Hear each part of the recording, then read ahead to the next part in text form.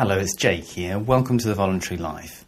This episode is a discussion of Robert Heinlein's libertarian science fiction novel, The Moon is a Harsh Mistress.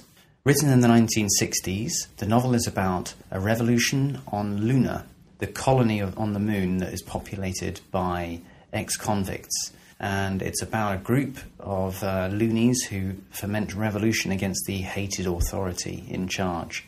In the discussion that we have about the book, there are spoilers, so if you prefer not to hear them before reading the book, you might want to read it first. So thank you so much for listening, and I hope you enjoy the discussion. Yes, I read it, and I enjoyed it very much. It was a great book. Just to ask, did you read a translation, or did you read it in English? Because it's actually written in the, it's written in Luna speak, and I wondered what they did with that with the German. No, I read it in English, so I had an easier time to chat with you about it. Right, yeah. Cool. And the speech was, or the Luna speak was really interesting. At the first pages, I was really confused about it and what's going on until I noticed that it's the Luna speak. But a very interesting idea made it more realistic. Yeah. I wonder what the earliest book is that to you. I mean, I when I was reading it, actually, I read it when I was a boy, and then I listened to the audiobook version that you recommended, Jake, and I enjoyed it very much. But I'm just wondering, of course, Clockwork Orange has it, and this Dick Francis did it in Do Androids Dream of Electric Sheep, this sort of homogenized language that is a blending of several of the world's leading languages. I wonder what this may be the first example of that. I'm not sure. Could be. I mean, I think it's I guess it's become the stock science fiction, or not stock, but it's become one of the ways in which science fiction imagines. All these guys writing in a world where global trade means that you're getting intermingling of cultures and stuff, and I guess you see the language, you see English having changed. Especially if you've grown up with English, and then you meet people from, let's say you're from the UK and you go to the States or India or somewhere like that, and you see how the language gets kind of mangled and changed with when trade brings different people together. And so, I guess they were sort of extrapolating it onto a wider scale. And it's like, have you seen that series Firefly, where they do it with English and Chinese, I was just going to bring that up as another example, right? Yeah, because I guess in when he wrote this book, The Moon is a Harsh Mistress was written in the middle of the Cold War, so he has this idea that it's going to be, English and Russian, whereas Firefly was written on the rise of China, and so the idea is it's English and Chinese, Mm-hmm. Yeah. Very interesting. I never thought of that. And I guess Clockwork Orange was English and Russian also. Yes, yeah, that's right, yeah. And, probably reflecting that time as well. A lot of people I've read have said, The Moon is a Harsh Mistress changed my life. It, opened me up to libertarianism, and this book really opened my eyes and all of that. And I was a little surprised by that, because for me, it was a fun science fiction movie, and it was definitely a sort of allegory about the American Revolution. It seemed to me like the American Revolution in space, but I didn't really, it didn't seem that deep in the sense that it wasn't, I found it more for me, this was an action movie book. Do you know what I mean? It was it was really a fun action movie about a revolution, but a lot of people say that it totally changed their political philosophy, and I just wondered, what did you make of the political philosophy content of it? I was a little bit.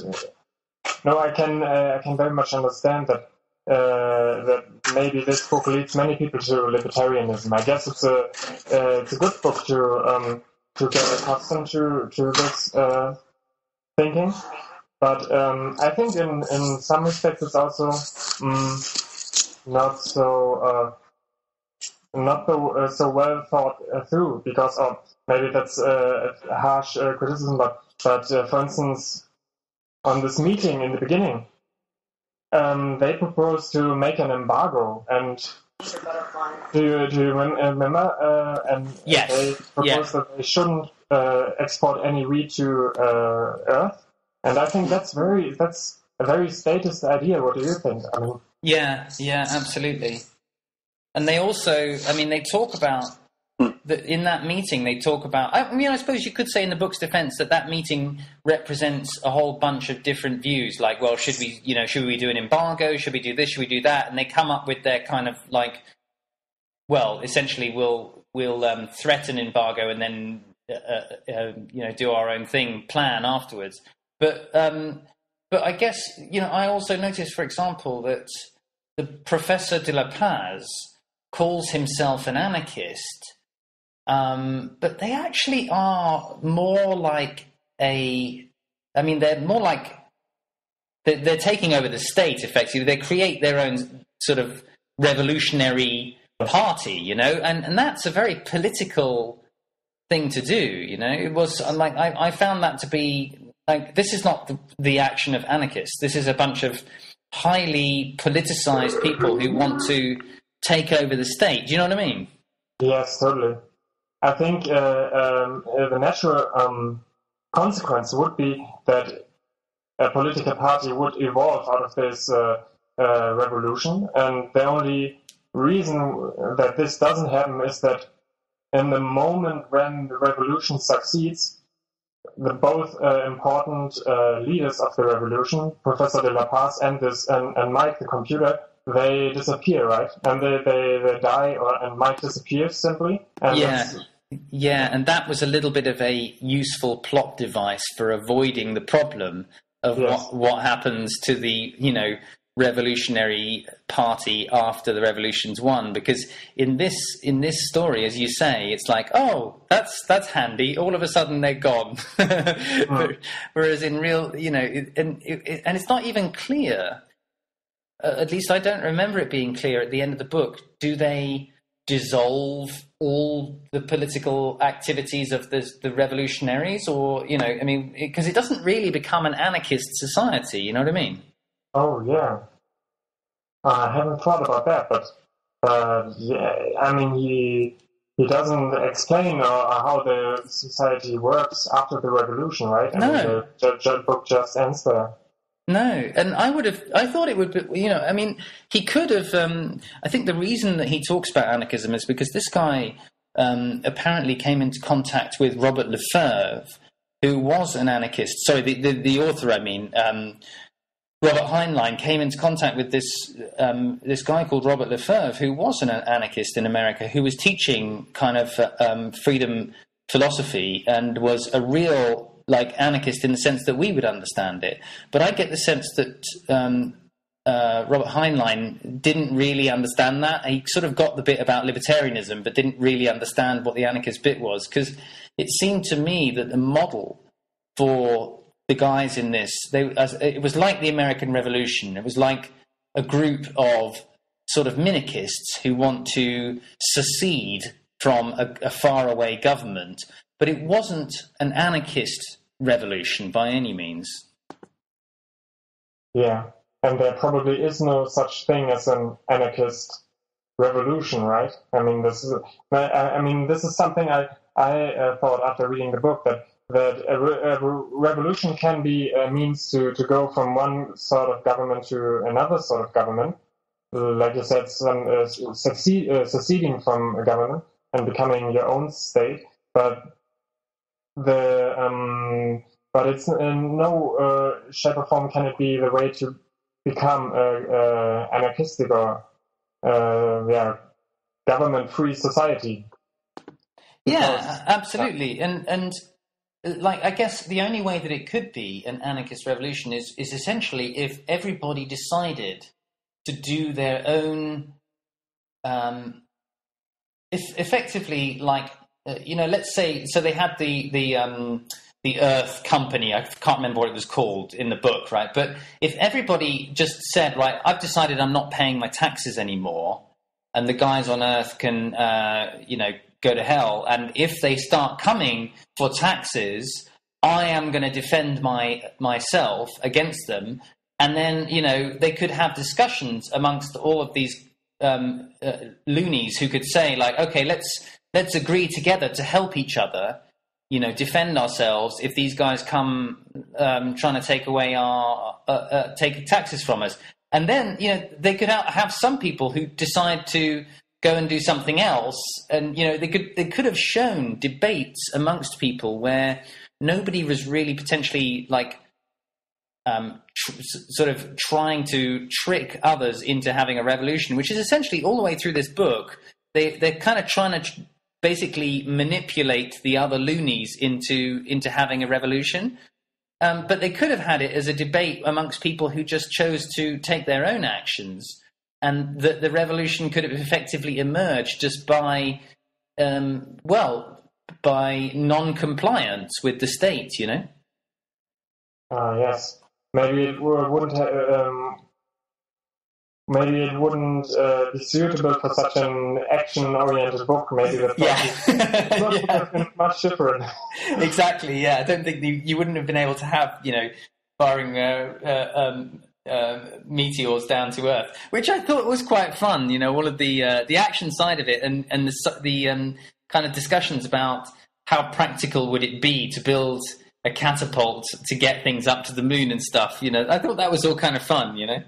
Oh yeah, it was very interesting, and that was the first time for me to think about all these things, like that it's much more easy, that's much easier to overcome the gravity of the moon, and how that a day on the moon is like 20 a complete day is 28 Earth days long, and all these details about the orbits of the moon and the Earth were really, it was kind of interesting to think about all this stuff. And yeah, I found that fun as well. I like that. But I definitely felt, I think in some ways that, if you read something like Ayn Rand or something else, there are books which are really about political philosophy in a very deep way. And this was more like, the action movie version of a minarchist revolution. It wasn't really a political philosophy book in that sense, Oh, yes. True.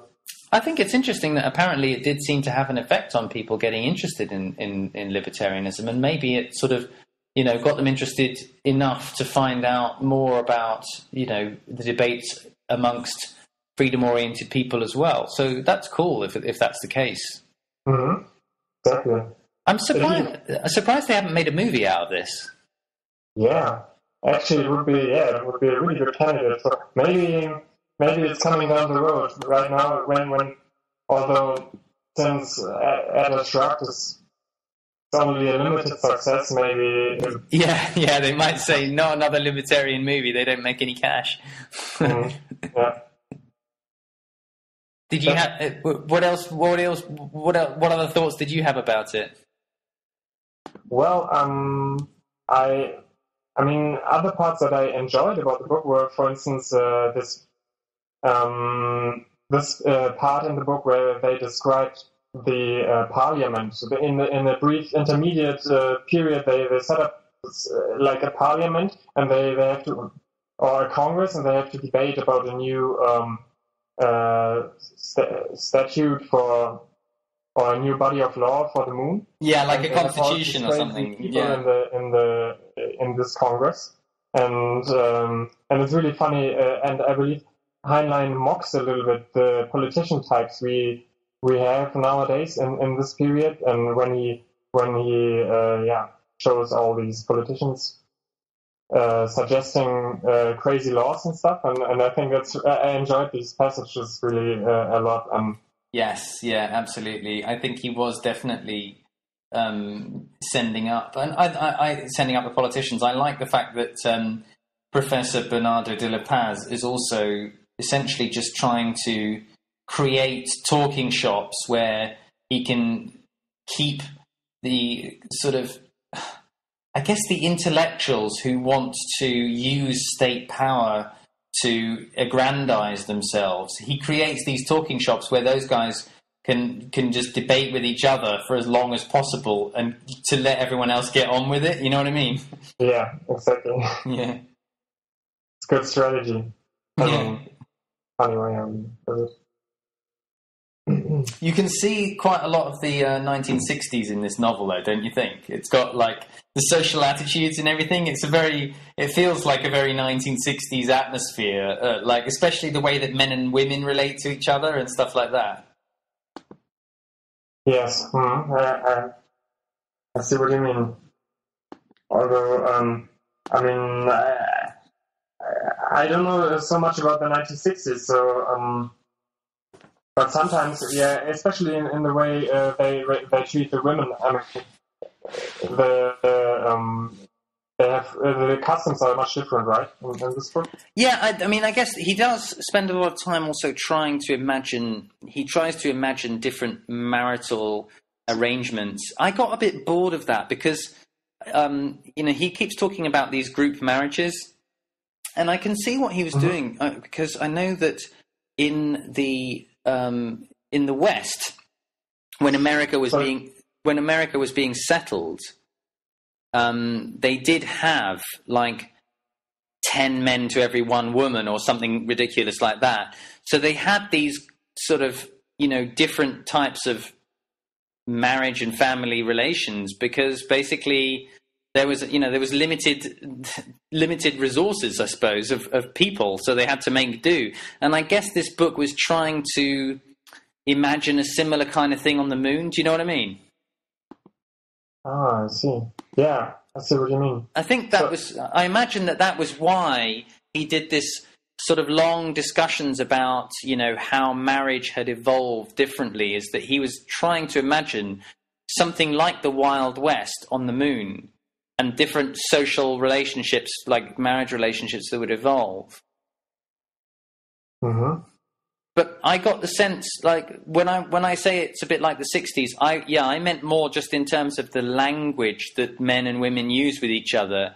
It's a bit like those Austin Powers movies. Do you remember the comedies, the Austin Powers? Like that was. Sorry, I didn't see them. Okay, well they were basically making fun of the 1960s. These comedies in the 60s is very much like.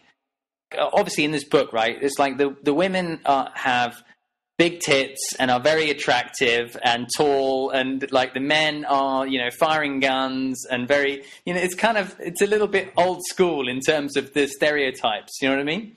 Stereotyping. Yeah, basically, I thought they were kind of stereotypes, the way that the men and women spoke to each other. Yeah, exactly. But I read another book of Heinlein, A Stranger in a Strange Land. It's the same thing there. I mean, I guess it's typical for. What I wanted to say is that I believe it's typical for Heinlein to display women and or the gender relations in that way. He does it in other books as well. Yeah. Stranger in the Strange Land, you're saying, is like a similar kind of thing. Exactly. Yeah. Do you remember this passage about the law system on Luna, about judges and stuff? No, I'm not. Which bit are you referring to? Yeah, there's one bit in the book where this Earth character is also introduced. I forget his name right now, but 3 kids on Luna, they try to find a judge to press charges on this guy. Oh yeah, I remember. Yeah, it's a bit like finding a dispute resolution organization, isn't it? Yes, a little bit, but it was also very strange, and I'm not sure I understand how it works in this book. They just go to anybody and ask if he's going to be a judge. And did you understand how this works? Yeah, I actually thought that was quite cool in the book. So basically, it was he was literally talking about private justice or a dispute resolution organization. So the way the way he imagined it in the book is that on Luna, if people come into a dispute, you go to a third party and you both agree that this third party will be your adjudicator. And if you both agree, then you both essentially pay this third party to be your judge, and then he listens to the evidence of your dispute and comes up with what he thinks is a just solution and so forth. And so, they were basically talking about private law, which I thought was pretty cool. Mm-hmm. Yeah, it's cool that he brings that up. I mean, I was just a little bit confused that he would accept this offer. So, the main character of the book, he would accept this offer to be the judge so easily, and don't give it so much thought and contemplate the death penalty for the accused party so easily. It was all very. I was a little bit surprised. I mean, I would think that much more thought would have to go in decisions like this. And yeah, absolutely. Well, I guess he also was attempting to. He wanted to, downplay he wanted to try and convince the kids not to kill this guy. I think because the other idea that I guess the author was trying to show was that on Luna, because there was life was so harsh, and because everybody was in a sense trading and relying on each other, you could easily, if you get ostracized or if you piss off the wrong people, you could easily be killed, and consequently everybody is incredibly polite to each other, which I thought was an interesting idea too, that whereas the Wild West is often portrayed as being this place where people were, in the sort of myth or legend of the Wild West, people are all kind of like, rude and mean to each other. He was like, in this book, he was suggesting that in the kind of environment where life is on the edge and there's no real state and people are surviving as individuals, then actually everyone's really polite and helpful, because you don't want to get into conflict unless you really have to. And I think this conflict that comes up in the story is more like there's a tourist who doesn't really understand their ways, and the Luna guys are going to basically kill him. I think there was a bunch of ideas that he was showing in there, which some of which might be working better than others. But I thought it was quite cool that he had an idea of private law, and that you would pay for a judge. As to why someone would want to be motivated to accept it, in terms of what you were saying, that's an interesting question. Would you really want to be acting as an individual dispute resolution organization in a death penalty type case? That's a tricky one, but I guess that was the idea. It was it's really an interesting passage of the book, and I think it's cool that he has dispute resolution solution here and describes something like this in the book. That's really great. Yeah.